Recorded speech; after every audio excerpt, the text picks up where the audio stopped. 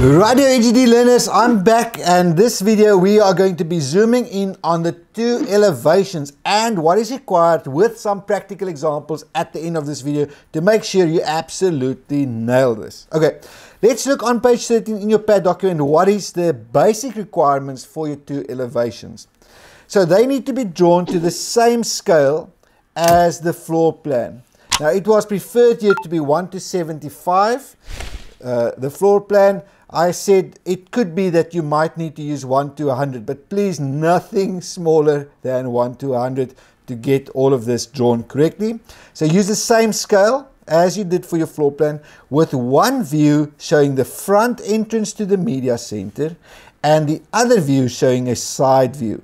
Okay, so there's two views clearly shown. What do they want to see? The entrance to the media center in the one and a side view in the other. Both views must include detail of the undercover walkways. That's another important point here. Both of these views must include the detail of the undercover walkway.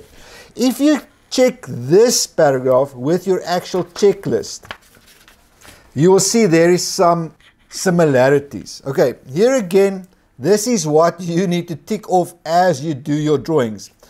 The two elevations will be numbered 5.1.2 and they will show the front entrance the one and the side view the other.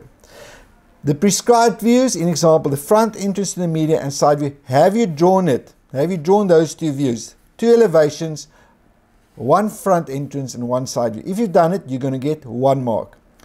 External walls and features, including detail of the 3-meter section of the walkway to the existing building. In other words, is the external walls all shown, external features shown, and did you include the 3-meter section of the walkway? If you've done that, 2 marks.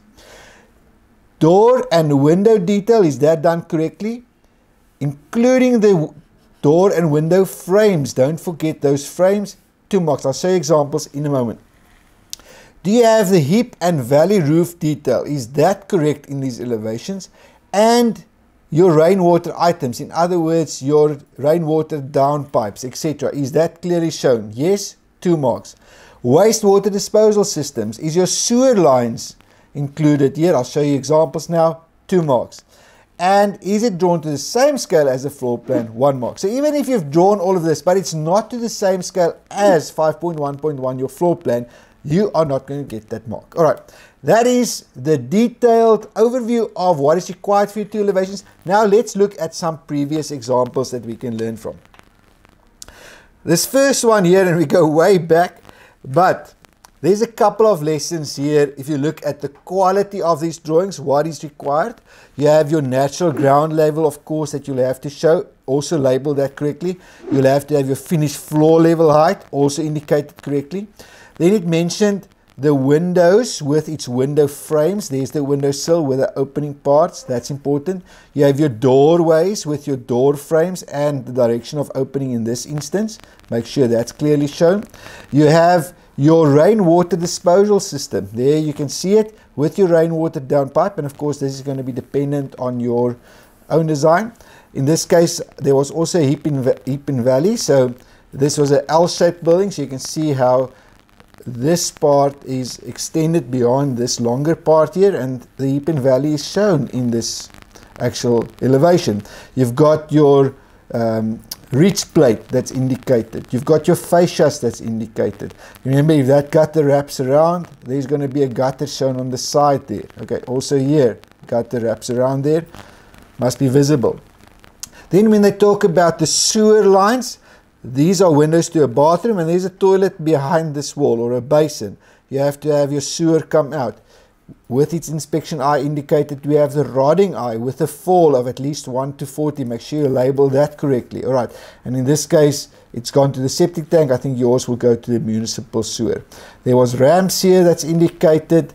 So a nice overview. It's clearly labeled the elevation, and you've added some labels here with regard to dimensioning and notes in your title block on the side. There is a secondary elevation showing similar details that we can learn from. Let's look at one more example. Now this one, don't worry about the one below. This was during lockdown, and so the requirements was a little bit different from you. But you can see here, it's a high quality drawing to a high standard. you've got all the details from the natural ground level all the way up, even the height here of the chimney, some labels showing an indicated a hidden gutter there. So you can help your contractor really understand what it is you're drawing by showing a quality detailed elevation, and again make sure it is labeled correctly. Right, that's an overview of the elevations. The next video is going to be looking at the detailed section elevation. Thank you for watching. Now it's your turn.